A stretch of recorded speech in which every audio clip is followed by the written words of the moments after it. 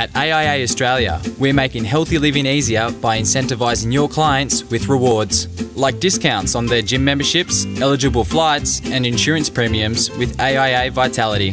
It's no wonder that we've reduced client lapse rates by 50% and helped grow client engagement. To find out more, contact your AIA CDM today. You're right, Tom. Welcome, everyone. Welcome, Andrew and David, Dylan, Ezra, Jessica. All right, Michael, there's plenty of names out there.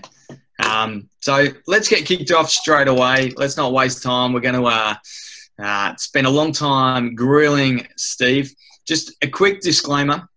About 2 weeks ago, Steve Crawford, our guest, sent me a message saying that XY Advisor interviews, they need to be a bit more harsh on the interviewee. We need to kind of grill them and challenge their assumptions a bit more. So that's what we've invited Steve on, and it's going to be a little bit more tongue-in-cheek than what the normal interviews are.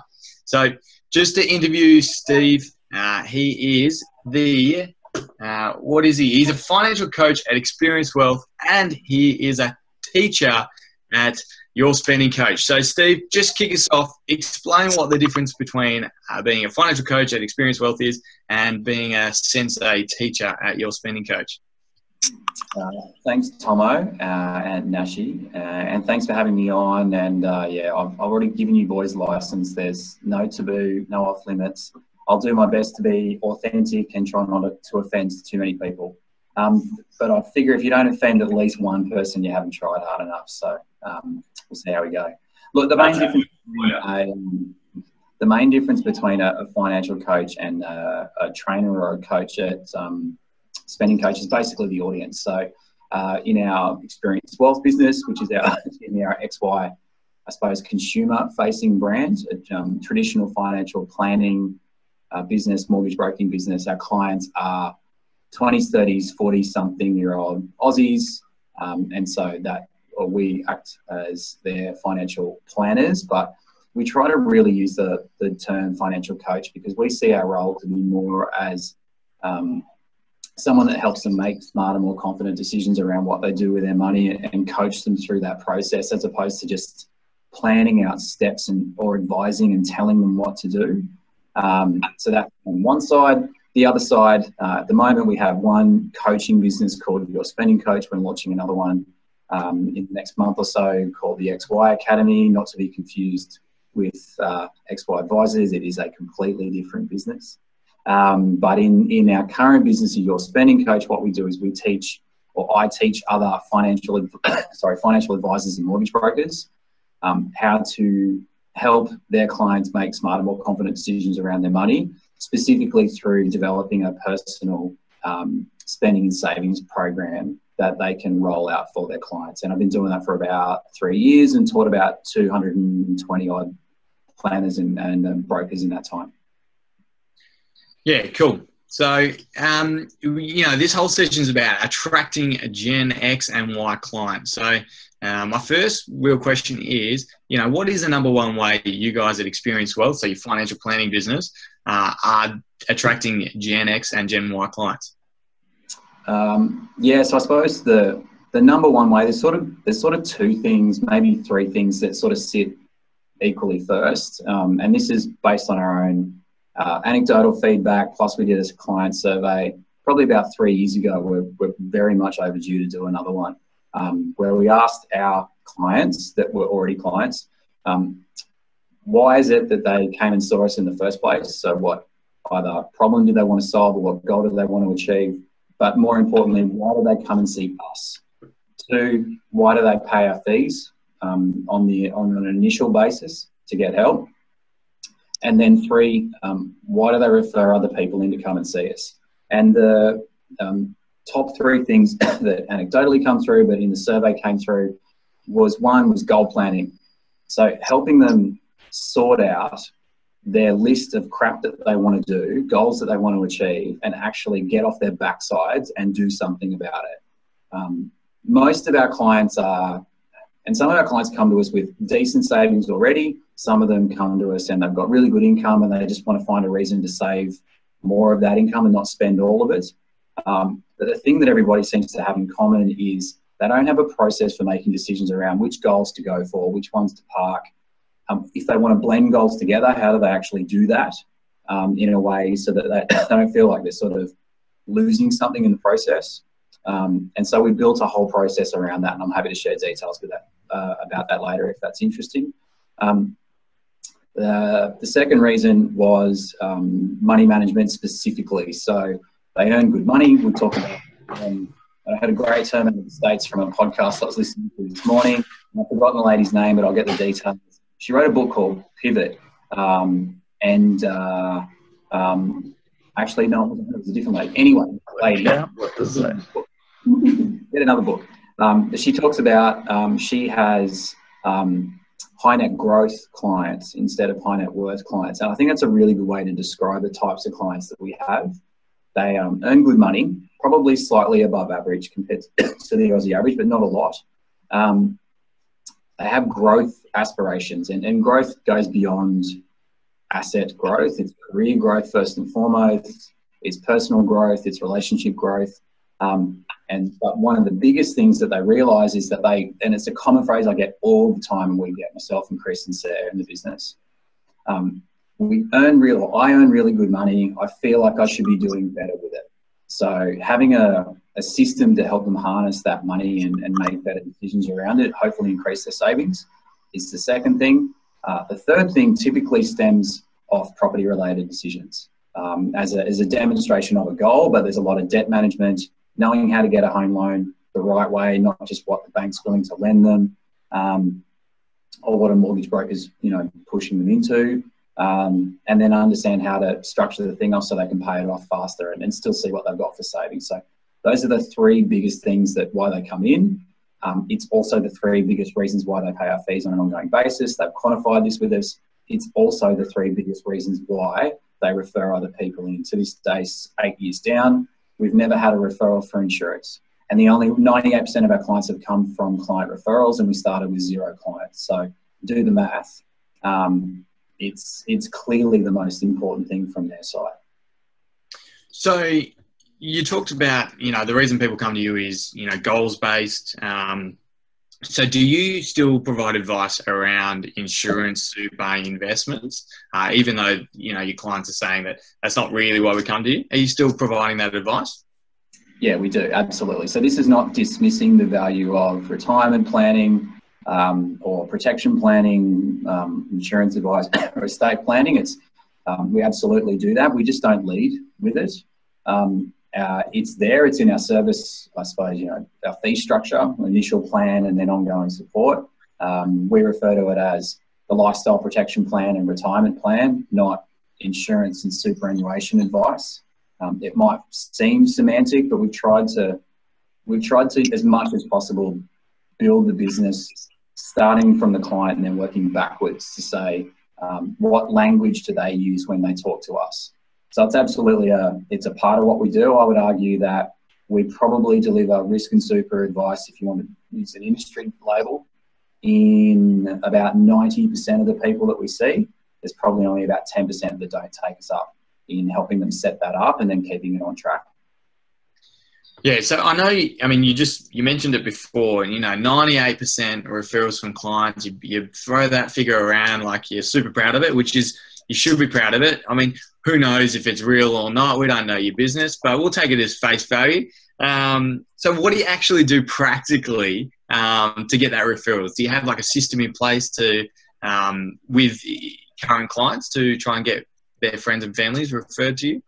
Yeah, we do. And look, at the end of the day, 98% could be I've got 10 clients and 9.8 of them have come through referral. So who gives a crap, right? We don't have 10 clients. We've got a few more than that, 12. But at the end of the day, what we identified probably about 3 years ago, maybe 4 years ago, actually probably a bit earlier, let's go back about 6 years ago.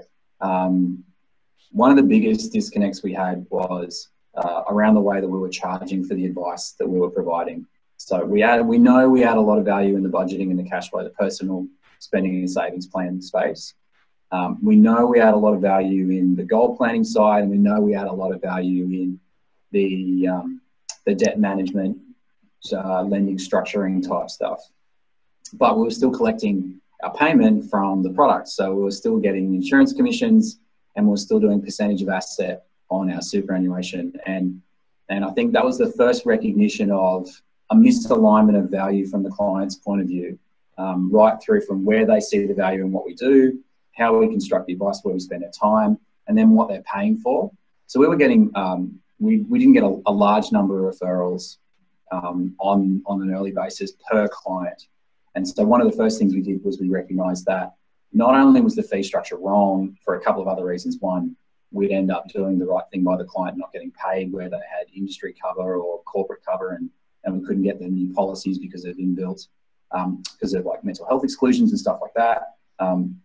Not only was that the wrong thing to do by us because we did the right thing by the client, it was really hard for the clients to articulate how we charge for what we did. So the first hurdle we had to jump was make the fee model simple for them to understand. Because the flow, and we mapped through the client engagement model and said, when you speak to a friend about us, well, one, do you speak to friends about us? And they'd say, yeah, we do. And it's like, where do you do that? Typically, it was at dinners, dinner parties and stuff like that, where they're in a slightly more social setting, in a way where they can talk about it for a while, but then bin it when they don't want to talk about it. And it's always about the stuff that they're looking for help with. So, and it's something that we've previously helped them with. So buy the property, start a family, do a career change, things like that.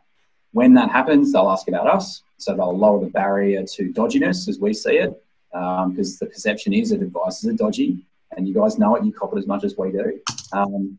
So that barrier gets lowered. And then the next question is, so I know they can help, what do they charge? And when your client then says, well, it depends. They charge a fee for the advice that they do, but then sometimes it's offset with an insurance commission, and then other times it's not. And I think there's a percentage based on how much super you've got, but then there's like a minimum and a maximum, and the prospective client goes, it's all too hard. So the first thing we did was break away from a complicated model and just went to a set fee. It was easy to articulate. Once we saw that change, the number of referrals that we were getting per client actually went up. The next kicker from there was around the way that we actually help the people that are getting referred to us get in to actually see us. So made changes to our meeting structures, made it easier for them to understand what the process was in the meeting structures, threw out parts that had no value to the client but were probably a legacy or a hang-up of a compliance-driven, old-school, fact-finding type meeting process, and just started from scratch and said, put ourselves in our client's shoes. If I was a guy like me, or a family like me, and I wanted to get help from someone like you, how would I want to do it? And so another example in there is we don't do any fact-finding in the first meeting. We barely do traditional fact-finding in the second meeting. Getting a client to sit down and complete a bloody fact-find is like 101 to how to not get them to want to come and see you. So we're still compliant. We absolutely do everything we need to do, and I'd argue that Sarah's very responsible for ensuring that we tick every box. Some of them I don't even like. She makes me tick anyway.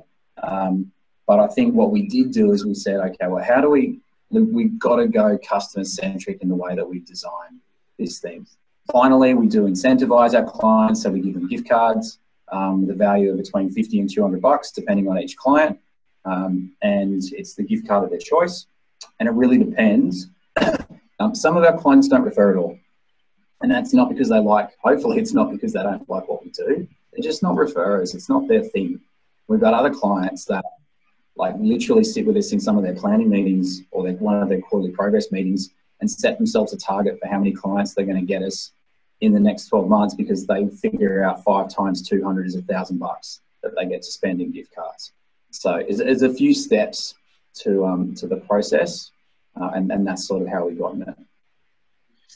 Yeah, so given, you said you simplify your fees and you simplify the process and you incentivize your clients. Do you think if every advisor watching pretty much did those 3 things, we'd hit that 98% referral mark that you guys are hitting?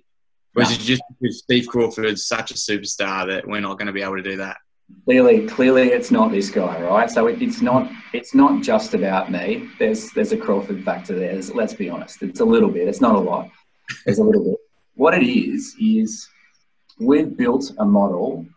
And look, we lose clients. Like, I'm not sitting here pretending that we're amazing. We've never lost clients.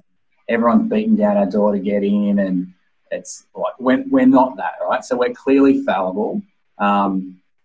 I think what we've done for our cohort, for me, for my exes, for Willow and his Ys, what we've done is we've recognised that the financial services industry en masse is not built for them.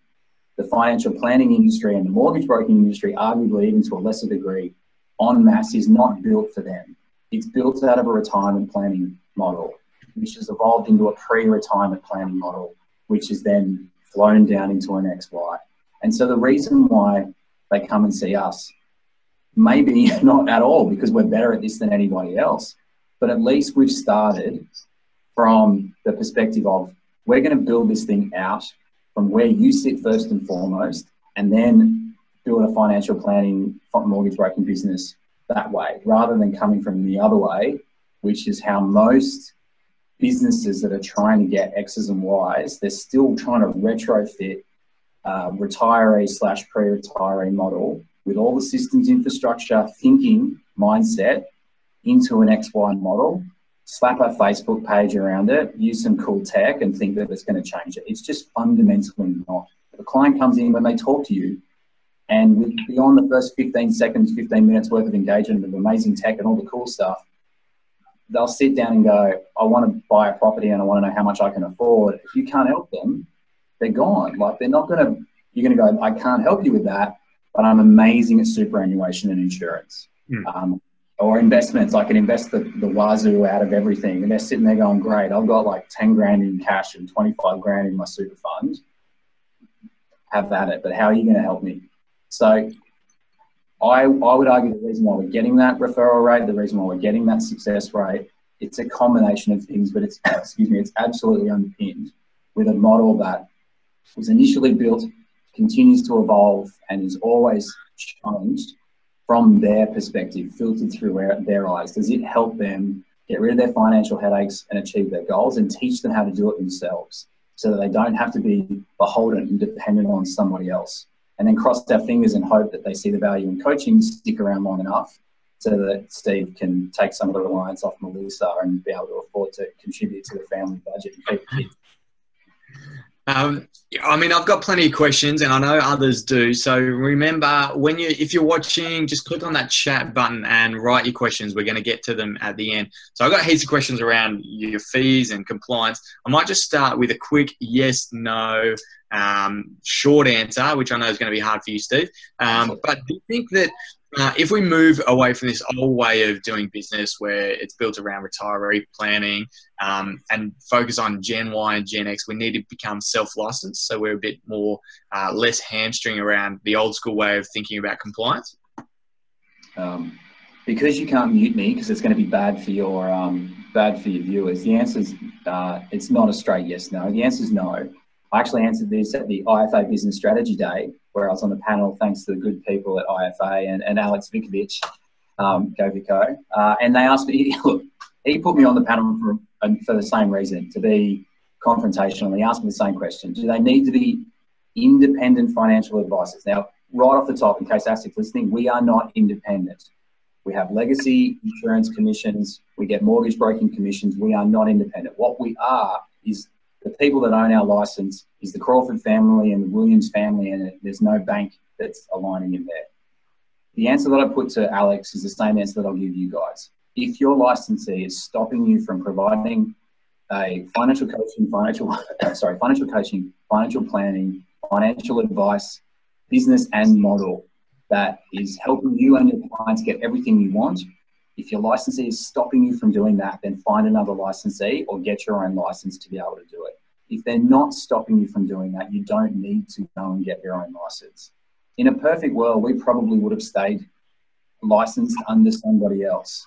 But because of the way we wanted to run our practice, because of the way that the types of clients that we target and a general lack of understanding of what an XY advice model looks like across the Australian financial services industry, we sort of had to go on our own and stop expecting our licensees to understand and build it for us. It's arguably, it's not their job. It's their job to help the majority, not the one noisy, annoying little mob out at Port Melbourne who want to change the world. I'm surprised you don't have an affiliate link for the business strategy day course. You gave him a big promo. You put your love out there. I didn't get paid anything by Alex. I got paid in ego points.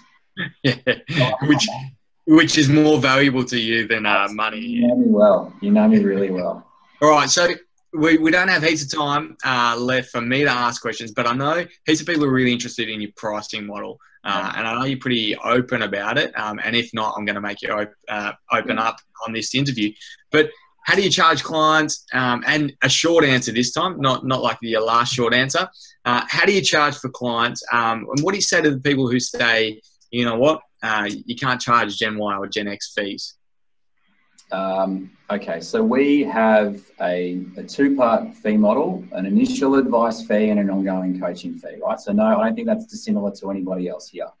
We have an explicit fee for the lifestyle protection and the retirement planning and estate planning piece, which is, in our opinion, almost exclusively relating to getting good superannuation structuring and superannuation advice. And the fee for that for a single to help them set up their lifestyle protection plan, their superannuation strategy, and facilitate the conversations around the estate plan is $1,495 for a single person and $2,995 one-time only fee for a couple.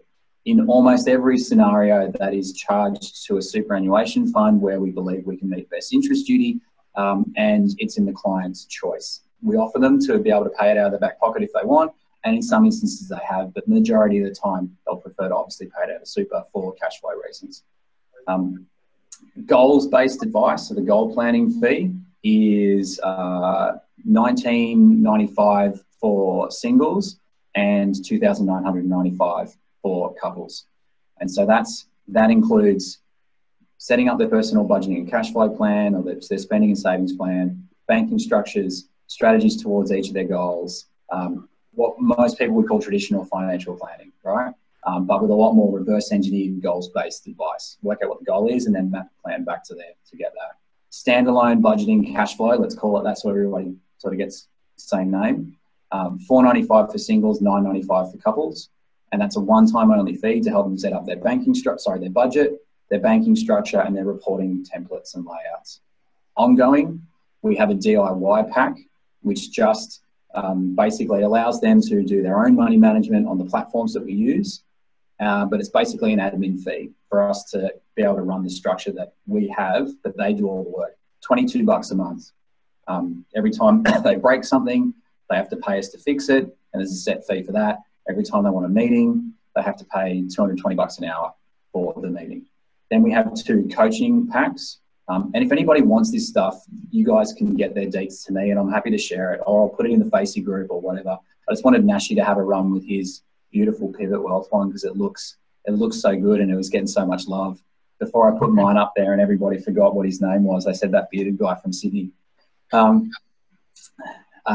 Virtual coach and personal financial coach. And the way that clients choose whether they want to be one or the other, a virtual coach largely acknowledges that they're really good at, they want to make decisions around what they do with their money themselves, and that relates to their goals, their super, their insurance, all of that stuff. But what they want is someone to tell them how much money they have to be able to make those decisions. So we do that level of virtual coaching. They get a video pack once a quarter from us. They don't get anything else. And they get their numbers crunched, and we do all of their personal financial reporting. Personal coach is that plus traditional financial planning, unlimited meetings, unlimited contact, face-to-face go-to meeting or virtual or video packs every quarter, plus a traditional annual review and any associated changes. And that is $300 a month for singles, $400 a month for couples for that pack, and the virtual is half, so $150 for singles, $200 for couples. Typically half of the ongoing coaching for personal financial coaching, if there's a superannuation element related to it, so i.e. they let us do the super stuff for them, the super, the risk, the estate plan, we may charge up to 50% of that fee to their superannuation fund. But we offset that by reducing all insurance commissions, which reduces any retail premiums that they have by about 25%. And we've done that for the last 7 years. You're never going to get a when you ask a question like that. And just to clarify, you don't take insurance commissions, you don't take fund, but you do charge mortgage broking commissions. Yeah, that's been a challenge for us, one to embrace, but we're sort of settled that they're clean comms. We asked our aggregator if we could strip out the commission out of the rate and then charge the clients a fee, and they said no. But for a couple of reasons. One, they don't want anybody doing it necessarily because it's too hard for them to navigate through, and the lenders don't let them do it. So we do mortgage broking as basically a loan write-up placement. Quite often, because we're charging for that banking and lending structure, it's a conflict for us to manage because obviously we get paid if they rewrite a loan. But I would argue probably in about 30% of the cases, we'll keep the clients in their existing lender and implement our structure that way. Because one, the client doesn't want to move. Two, they've got a fixed portion to their loan so that it's not practical, or for some other reason. Yeah, I mean, I guess however you justify it to yourself, as long as you can sleep at night, Steve, that's fine. Right, that's enough questions for me. I'm going to throw it over to Ben, but remember, ask your questions, and there's been some questions already, and we're going to get to them after Ben asks some follow-on questions. Over to you, Benny. Thank you, Tomo. And I thought I'd just start with a comment because, Steve, you mentioned that you got these ego points from this presentation you did, but I thought that you were already at capacity. But anyway, I suppose that's by the by. First question I just wanted to ask you around this service package that you mentioned on the $500, $1,000 goal setting banking package. Can you tell us more details about how that works? Yes, we call it your money management plan. So this is just the $500, $1,000 is the budgeting cash flow one. So basically, a single person pays us $495, and we will have a meeting with them, help them set up their budget, help them set up their budget software that they're going to, budgeting and reporting software that they're going to use to track, which is either Xero or MoneySoft. We then set up their template banking structure for them. So we help them work out how many spending buckets they need, how many savings buckets they need, how many storage buckets they need. We then help them, if they're going to implement that through their existing bank and lender, obviously we can't do that because the banks won't work with us. So we'll give them a template that they can use to take to the bank to get that set up themselves. If they want, we can then do an internal referral to Sarah for mortgage broking assistance to see whether or not they want to look at a different lender because their current lender won't implement the structure that we want, or they're not happy with the lender. But that's an option. They don't have to do it. It's not part of the, it's not forced. Sure. And so do you do that all in you do it all in one meeting? Pretty much, yeah. Like the meeting itself, we call it the money management plan meeting, can be done in 60 to 90 minutes tops. And a lot of it is pre-work. So we get the clients to complete a budget planner, an asset and liabilities position sort of Excel thing, and a bank account structure sheet. So that all comes into us prior to the meeting. And then we'll go and actually lock through fixed living expenses, variable living expenses, variable spending figures, savings figure, look at their ratios against how they look compared to our average client because we use our own benchmarks. They'll set their budget for the first 3 months as their trial budget that they're going to run to. And then we move to banking structure because you get your banking structure to mirror the budget. So you've got to know how many spending buckets you need and how much goes into it for auto top-ups, how many storage buckets where they park money like holidays and presents to spend later. And we get down to things like, do you want to get an additional card with a pay wave linked to your entertainment family fund? So we get fairly involved in that stuff. There's a bit of time. Typically, yeah, singles, 60 to 90 minutes, couples, 90 minutes to 2 hours to get that sorted. And do you have to do much pre-work before, or you just make sure that they've given you the stuff, then you sit down with them and you just work through it all together? Do you, off the back of it also, do you ever help them with their banking structure, or this is purely if they're going to implement themselves? So we definitely help them with their banking structure, but only if we're legally allowed to. So banks won't deal with us unless we are the mortgage broker on the loans and the bank accounts. So where they engage us to do that, and that's part of the service we offer under our mortgage broking side, which is probably a little bit different to a traditional broker. They're very good at getting loans, but they don't do as much on the banking side. Whereas for us, banking's more important than loans because banking's what helps them pay their loan off faster and know where their money is. So if we can help them because we've set up the loans, then absolutely. We go to the nth degree of working with the branch to actually get all the cards ordered the day when their loans are created, all the sub-accounts are created, all the nicknames are created, all the transfers are ready to go. Like we do literally as much as we can do without taking over and telling them how to spend money. If they don't get us to help, then we give them an idiot's guide to be able to take it to their bank and ask them to do it for them. Sometimes we get them coming back going, the bank won't do it. I just want to move now so that you guys can help me manage that aspect of it. Mm-hmm. And then does that fall under that same package, or is that subsidised by the mortgage commissions if you change their mortgage, or do they need to be a client? No, so they don't need to be a client. We do standalone mortgage broking, but we offer standalone mortgage broking, but to this day we've had probably only 3 clients just for mortgage broking. Most of them come in for both. Yeah. So no, all of that gets picked up under the broking side, because as soon as you start getting into credit world, you just got to make sure you're, as advisors, we can give banking structure advice and lending structure advice, but we can't talk about setting accounts up and different products and stuff like that, which is why we ended up getting our mortgage broking license and Sarah's our mortgage broker, why we got that about 10 months ago. Uh-huh. And do you have then clients that aren't mortgage broking clients that you do cash flow management and help them hands-on with their banking? Yep. As best we can without breaking the rules.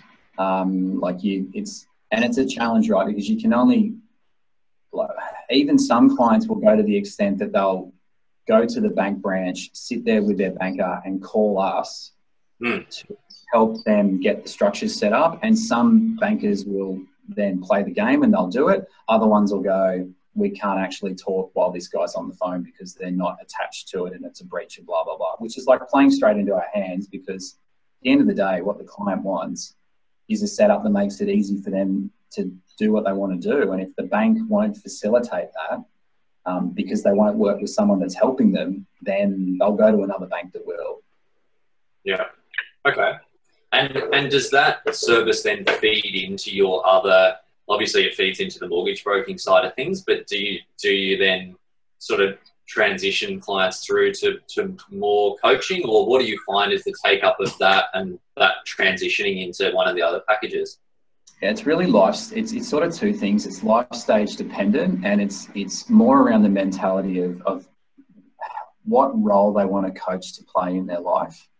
So life stage dependent is basically saying anyone that's younger that is just them, has a goal, typically save money to get a property.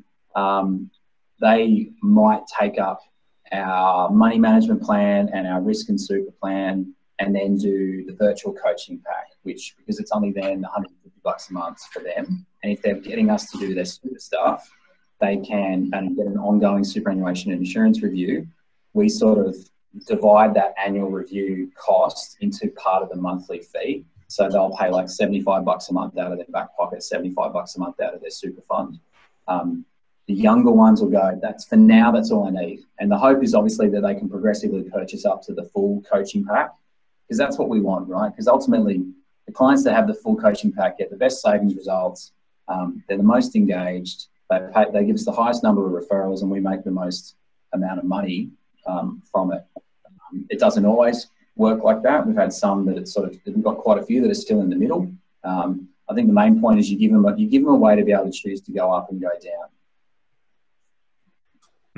Okay.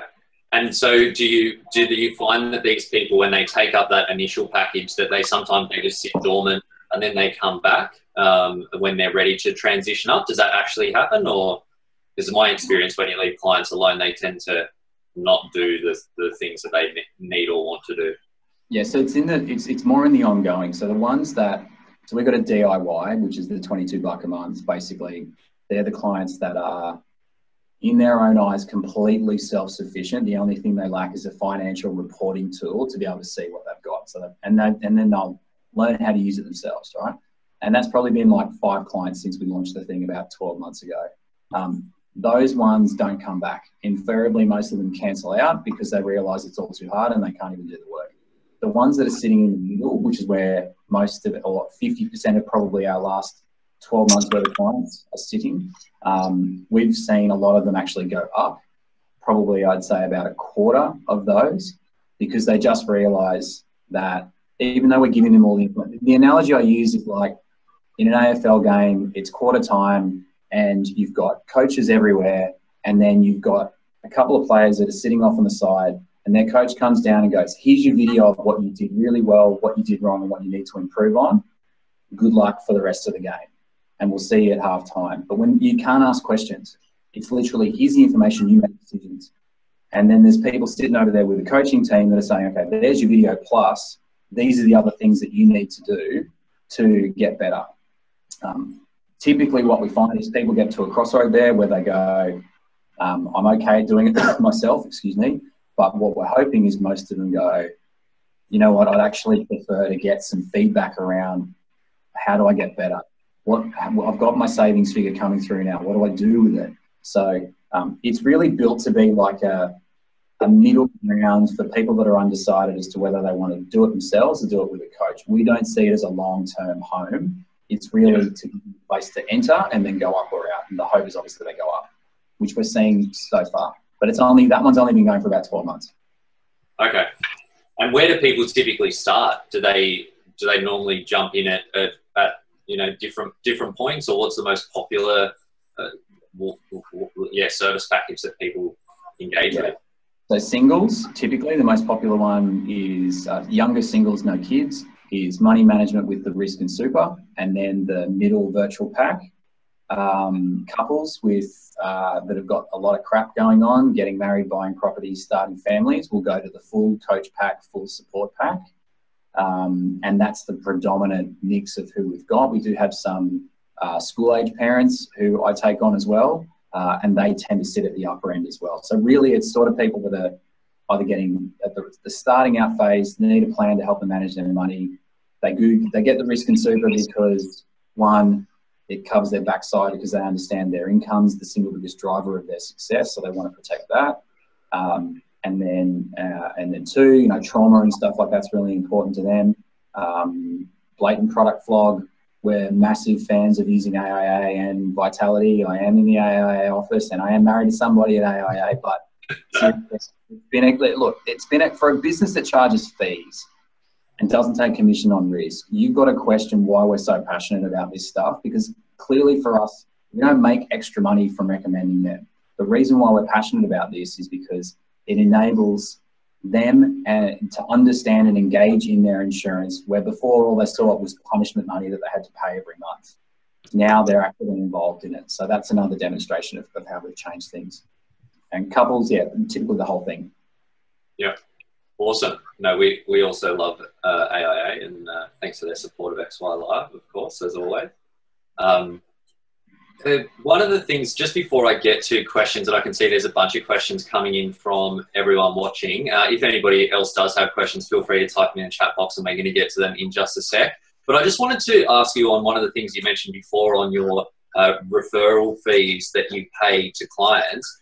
Do you feel like that paying them a fee it's like a complicating factor, I suppose, or that it devalues the service because like they pay you a fee and then you pay them a fee? Like, do you ever have conversations with that around clients, or have it received, well, poorly, etc.?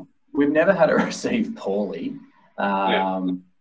It's not a deal breaker. I think we get referrals. We would get referrals without it. What it is for us is it's recognition that, and this is part of the reason why our business is heading down the path that it is heading down with developing the coaching side, is we want to have a high touch, high relationship, high involvement, high value with a small number of clients. So we don't want to have 500 plus. And I know that might be contrary to where a lot of businesses are heading these days. We want to sort of work to the basis there, where I have like 50 clients and I'm nearly there. And then Willow has like 100 clients because he'll do the grunt work. And the way that we get those clients is through referrals. So we don't spend money on marketing and advertising, but we want to grow our business. So all we're doing is redirecting our marketing and advertising budget back into the people that are helping us grow the business. And we just thank them for being our advocates. And, you know, they don't need to take the gift card if they don't want to do it. They can on-gift it, re-gift it. Tomo loves re-gifting stuff. I've heard that about him. Best way to keep your Christmas budget spends down. But what it does do, I think, in at least a small way, hopefully, is recognises that they're a valuable part of the growth of our business, because they love us enough to refer friends and family to help them out with the stuff that's pretty personal around their world, like buying properties and starting families and schooling their kids and stuff like that. So no negatives at all, mate, only positives. Cool. Okay, and a follow-up on that one. This is from Dylan. He's asked how successful that's been, and you know, what advice would you give somebody that was thinking of going down that path of incentivizing their clients to refer? Know your clients. So yes, it's been successful. No, it needs to be enough for them to if you really want to get good referrals. Some of them are driven by it. Not everybody's going to want to refer. So it's sort of go to your guns. We've got a lot of financial services clients, and a lot of them are sales-based people, and they love targets. So we'll sit with them and help them give themselves a target of how many people they're going to grow our business by. And it's still got to be the right people, right? So we're very exclusive in a sense of who we work with. We don't deal with olds. And we don't deal with people that are going to basically kick our heads in and try and get us to validate every idea that they've got, because we only want to have like 150 odd that we look after. So if your demographic works, I'd say it works really well with the Ys, not as much with the X's. If I had pre-retiree clients, I probably wouldn't do it because I just don't think that's them. For them, it's more about quality and all that sort of stuff. But the Ys, you know, Tomo flogged me about the affiliate stuff. It's part and parcel. Like these days, I want to get something out of my relationship. They love rewards points. They love, you know, again, vitality with the gift cards and the boost juices. And it's just another demonstration of I want to be involved as like a semi-partner with the businesses that I work with and help me find a way that I can help you and help myself at the same time. Yeah, no, that's yeah, that makes sense. I know me and a good mate of mine, we do Amex rewards points, and we're like in competition how many referrals we can get just to get people on Amex. I've got a little bit of I need to like calm down a bit because I'm a financial advisor, and that kind of, you know, messes that up a little bit. So I'll make sure I, you know, give everyone a disclosure that I'm not giving them advice. But yeah, I agree. You know, giving them an incentive to refer isn't necessarily a bad thing. We've got a question from Dylan, and I know, Steve, you like to waffle on, so let's keep these audience questions short, sharp. But Dylan's also asked about like one-off coaching and consulting, and how do you go between like giving, is it general advice, is it personal advice, and if you do it? No, we don't do one-off coaching and consulting for consumers. We do it on the coaching side with other advisors and mortgage brokers, but not on consumer stuff. Because at the end of the day, it's either general advice or it's personal advice. So our fees, our packages are our packages. They either get help with the stuff that we're good at helping people with because that's what they look like and that's what they want, or we politely offer to help them find somebody else to do it for them. Short enough? Very short. Thanks, mate. Got a question here from Dylan, just about what your fact find looks like, high level. It looks like a bog standard financial services fact find. Okay. But the difference is it gets filled in from where we capture information in different sources. It gets pre-populated with all the information as we're capturing it through the different meeting stages.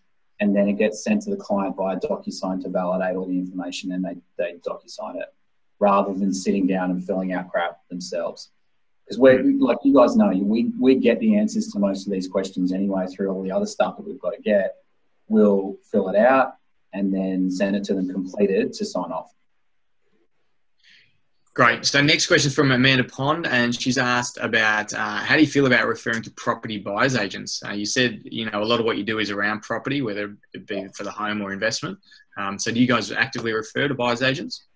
We do. We've got a client who owns a big property advisory, property valuations business. And so we've been working with him on developing out offers over and above like the bookends, right? So a 2.2% model and a bog standard val. Not a lot of value in either way for our clients because they're spending $500,000. I don't want to drop 11 grand on finding a property. So what we've said is, 1, no comms, it's got to be a flat fee. 2, start to build out offers for us that actually help them. So they might have a list of 10 properties, give it a star rating between 1 to 5. And this is the WBP property guys. I don't get any kickbacks from them. I'm referring through because they're good at what they do. If you want to stress test them, stress test them. It's not a promise, but it's look. There's a lot of buyers advocates that I wouldn't send my clients anywhere near, and that's because they're glorified real estate agents that are getting clips left, right, and centre. They're lining up sellers and buyers, and they're dodgy as the day is long, right? So this is because you just don't want your clients making a terrible decision in this space. So finding one that's good is important. We've done the stress testing with these guys to make sure that we know that they are good.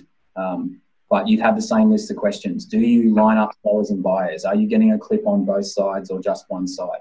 Can we do a flat dollar fee? Do you have anything other than a full buyer's advocate offer where we can maybe do like, is my property investment grade or stuff like that?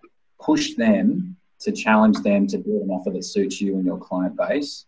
And if they don't, go and find somebody that will, because there are ones out there that will. Not just ours, but other ones that are out there as well. Cool. Got another question here from Ross, and he's asking about how you attracted clients when you first launched the business. You said you started from zero. So yeah, how did you start? I corrupted about 40 of my mates, convinced my mates, about 40 of my mates to come and have a beer with me down in Docklands at a pub. And then I begged 5 of the 40 to come on board as clients so I didn't have to go with my tail between my legs back to corporate. With a promise and an intent to roll up my sleeves and work really hard. And fortunately, I managed to bag 5, and those 5 referred 5. And then it's sort of been onwards and upwards from there. So that's how I kicked off. So start by begging. I love it. So next question from Stuart Barber. What's your revenue split between mortgage broking and financial planning? Yeah, so broking's still really in its infancy. We've got 3 revenue lines. We've got the coaching side, we've got the planning side, and we've got the mortgage broking side. So off the top of my head, the split this financial year, last financial year, we literally just launched broking, so it was stuff all. This financial year, it'll probably be about 10% of our revenue from broking, about 25% from coaching, and the remainder from planning. But our intention is to build the broking, build the coaching, and then hold planning and grow planning as it is. Cool. And what proportion of revenue do you think will come from affiliate marketing? Probably about 0.1% of dollar-based revenue. About 10% of my happiness of annoying Tomo by plugging stuff that is just left of centre will probably feel about 60% of my happiness. Yeah. Nice. Thank you. Good to clarify that one. And I got a question from Mark talking about the fees, and he says that your fees they seem a little on the low side for your clients, and it is quite a high touch. What do you target for total revenue per client, and do you find, have you, I suppose to add on that, have you done metrics around, time spent, money generated, and what the profitability of providing services at that level is? Yeah, so you're right, the fees are low relative to the industry, but they're high relative to the perception of value of what financial planners are worth. So if you look at the ING direct research around what Gen X and Gen Y are willing to pay for advice, it's like $500. So our top fee for couples is $6,000. So we're 12 times the expectation of value. I know because I've trained some advisors, I know that some advisors literally do exactly what we do and charge nearly double. So there's bookends, right? And now our opinion, you start with the client's expectation and then you go up, and then do it in a way where it jumps the hurdle from a cost point of view, but then you redefine how you get profit. Profit for us is lifetime client. Referrals, we don't try and make an enormous amount of money in the setup fee. We're trying to get lifetime client profit on the ongoing fee and not have to spend money on marketing to grow our business through the referral stuff. So we've deliberately structured it that way. The main growth avenue for our broader church business will be the coaching side over the next 5 years, where we launch a series of online courses and then hopefully roll them out through Australia and across the States. And that's where we'll make more money because we can leverage our IP. I don't think planning the way that we do it is scalable to 200 clients per coach. It's just not. You're just not going to get a good enough result from a client point of view. You're not going to add enough value. And so for us, it makes sense. There are ways to do like that middle package. Probably you could run 200, 250 clients because literally all you're doing is crunching numbers for them and sending them videos out, which take about 10 minutes to produce. You could definitely have a much higher volume of clients there. Awesome. Thanks, Steve. I know there's going to be more questions after this, and we'll move them to the Facebook group. If you're not already involved in the Facebook group, you've got to click on xyadvisor.com/community, fill out a quick form, agree to not flog products, not steal anyone else's IP. And I know Steve's going to jump on straight away after this and share his pricing model. But before we go, Steve, I've just got one last question. Random question. What type of conferences are you planning on going to this year? Yeah, it's a good question, Tomo. Look, the Experience Wealth crew will be heading offshore to the States to go to FinCon in October. But we've got a limited spend on how much we can invest in our team at conferences. And the best development for our team and our business for where we're at, we think we're sort of tapped out of how much value we can derive from traditional Australian-based conferences.